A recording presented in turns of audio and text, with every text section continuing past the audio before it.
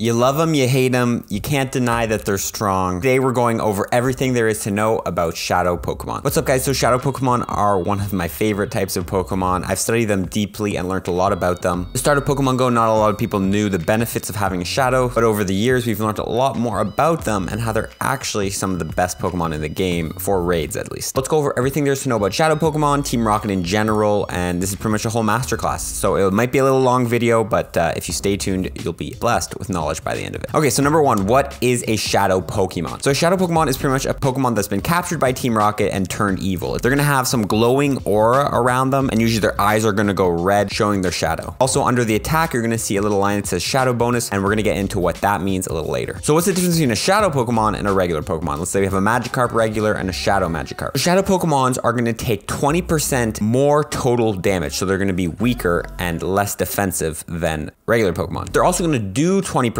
more damage than a regular Pokemon. So they're pretty much, their stats are gonna be different than the regular version of the Pokemon. Pretty much just turns them into a glass cannon. This bonus can be huge because it's multiplying the base stats plus the IV stats of that Pokemon. For example, a Mewtwo who has 300 base attack, it's gonna get multiplied by 1.2 to add that 20%, which is adding almost 80 attack points to the Pokemon. However, remember, it works the same with defense, so you're gonna be multiplying defense by 0.8. I have a video on all details about levels, how these stats work, gonna be right up here. These Pokemon are also a little more expensive to power up because they have this feature. So this, I think it's gonna be around a 1.1 times more expensive in Stardust and in Candy. So after hearing all this, why don't you just keep Shadow Pokemon? They technically do more damage, right? Even though they're taking more damage. Well, wait, there's a caveat with Shadow Pokemon. All of them come with a move Frustration. No matter if you evolve the Pokemon or try to change its move, you can never get rid of Frustration on Shadow Pokemon. This move is completely useless. I think it does 0 damage. So it's pretty much making it so your Shadow Pokemon can't even attack and use this power they have. However, there's 2 ways around this. First of all, Niantic will release rocket events every once in a while. Right now, we don't know when the next one is going to be, but I will update you. Or during a certain period of time, you can use any type of TM and remove Frustration from the Pokemon. Once you've removed Frustration, it's going to be gone forever, so that Shadow Pokemon will be actually usable with regular moves from that Pokemon's move pool. The second way around this is by adding a second charge move to your Shadow Pokemon, and this second charge move will be from its regular move pool. So what you can see here is that Shadow Pokemon are more strong, but unless you're patient with them and hold on to them until these events where you can remove Frustration, then they're pretty much utterly useless for the time being. Final note, Shadow Pokemon cannot Mega Evolve, so if you have a Shadow Pokemon and you want to try to Mega Evolve it, that will never work.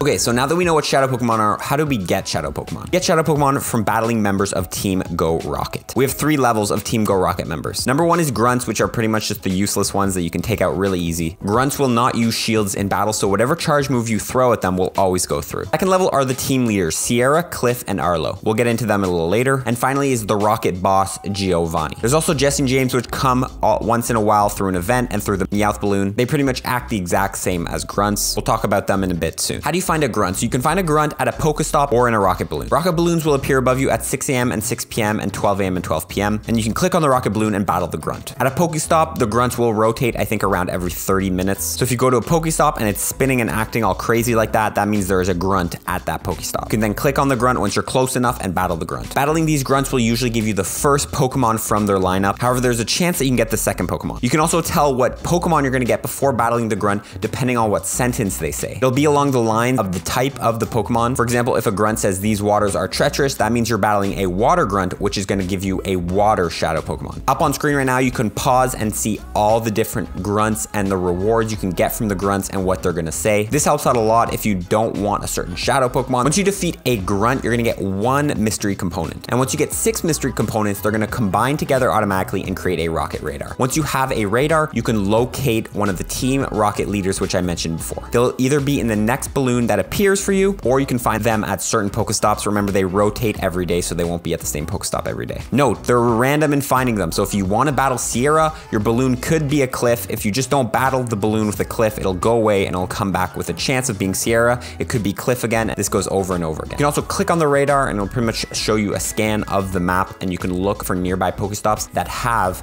Rocket leaders at them. Once you defeat a Team Rocket leader, remember these leaders will use shields, but they'll only use shields on the first 2 charge moves you throw. You will lose the Rocket radar and you have a chance to catch their Shadow Pokemon. Rocket leaders and Jesse and James are the only ones that have shiny Shadow Pokemon. So if you're trying to get a shiny Shadow Pokemon from a Grunt, you cannot do that. Note, you cannot get more mystery components from the Grunts if you already have a radar. So you have to battle a leader before you can start collecting the mystery components again. But you can also just buy radars from the shop if you want to skip battling battling the grunts to get a radar to battle a leader. Rocket leaders and the grunts Shadow Pokemon and lineups will change, I think, around every 3 to 6 months. Just keep an eye on Niantic News, and usually they'll update us when they've rotated the Rocket leader lineups. Finally, we have Giovanni, pretty much the big boss of Team Rocket. Giovanni will give you pretty much the strongest Shadow Pokemon in the game, usually a Shadow Legendary. The way you battle Giovanni is every few months a new special research task will come out. The current one right now is Inter-Egg Testing Development. You complete this research by doing all the tasks, you will get a black Rocket Radar or a Super Rocket Radar. Once you have this radar, it's going to be the same as the leaders. You're pretty much going to be able to find Giovanni at a Pokestop or in a balloon. If you have it equipped and a balloon appears, it'll always be Giovanni. If you have a radar and you go to Pokestops, you might see a Giovanni, but when you click on it, it's a decoy. Giovanni at Pokestops will disguise himself as a decoy grunt. So you have to go and hunt Giovanni and look for him, because it's not always going to be guaranteed Giovanni if you see him at a Pokestop. All these grunts that disguise themselves as Giovanni will have Shadow Bellsprout. So if you're trying to get a good Shadow Victory Bell for the Great League, then don't battle Giovanni yet, because you can keep that radar and keep farming off these decoy grunts. However, once you find him and you're ready to battle him, he is probably one of the toughest to take down, so search online for his lineups as they do change. Once you defeat him, you're able to catch his Shadow Legendary. Currently right now is Shadow Mewtwo, which is one of the strongest shadows in the game. Also note, if you have one of the past Giovanni researches, I think it's either called Looming in the Shadows, you can get 2 Super Rocket Raiders and battle Giovanni twice to get 2 Shadow Mewtwo's. However, if you've already completed past researches to get one of his past Shadow Pokemon like Shadow Entei, Shadow Suicune, or Shadow Raikou, then you can only get the current one through the Inter-Egg Testing Development research. Finally, I want to touch on Purifying. So what if you don't want to wait, or what if a Pokemon is not really good in Shadow form? There's a button in the Shadow Pokemon that you can purify a Pokemon with. This will cost Stardust and Candy. What it'll do is it'll lose its Shadow form and it'll gain a purified form when you do this. These Pokemon will be cheaper to power up and evolve. They will lose their Shadow attack bonus and their Shadow defense drop. They'll gain 2 IV points in each of the stat categories, and they'll also instantly be brought to level 25 if they're under level 25. This usually makes them jump up in CP, as you've noticed when purifying Pokemon. It pretty much turns them into regular version of the Pokemon, however they're cheaper to power up, and these Pokemon can Mega Evolve. Sounds like a pretty good deal, right? So when do you purify and when do you keep as a Shadow? Although Shadow might not sound like a good option, it sometimes can be the stronger option. For raids, usually the Shadow Pokemon will outclass the regular Pokemon because of the 20% bonus attack. Even though it is losing defense, it makes up for that. Also note, raid Pokemon usually will get 1 to 2 shot. No matter if it's a Shadow or a regular, it'll usually won't be taking that many hits and won't make a big difference.